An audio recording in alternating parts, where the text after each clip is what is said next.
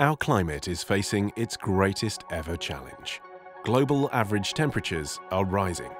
Human activity has led to global warming of 1 degree Celsius from pre-industrial levels. This rise in average global temperatures is already damaging lives, infrastructure, and ecosystems. Even a 0.5% increase in temperatures can significantly increase risks to our ecosystems and species. If we had continued with business as usual, temperatures were predicted to rise 4 to 5 degrees by the end of the century.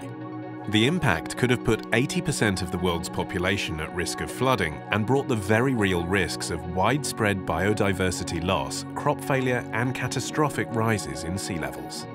The aim now is to slow warming to below 1.5 degrees by the end of the century, as this will significantly reduce climate risks.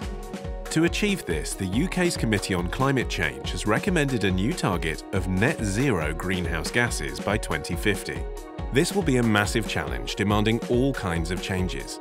We must quadruple the supply of low-carbon electricity, switch to electric vehicles, divert more waste from landfill, reforest, capture carbon, and change farming practices. The energy, construction and HVAC industries have a huge role to play too. Higher efficiency standards in buildings will deliver crucial energy savings and emissions reductions. Low-carbon heating is vital.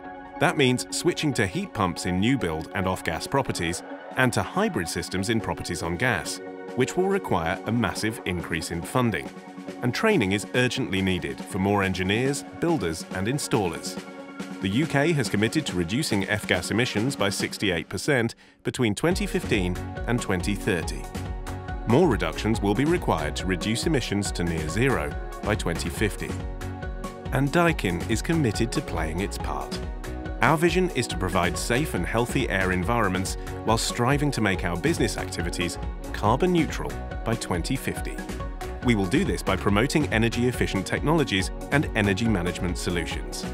By adopting refrigerants such as R32 with lower global warming potential, by developing next-generation refrigerants, and by recovering and reclaiming refrigerants in use.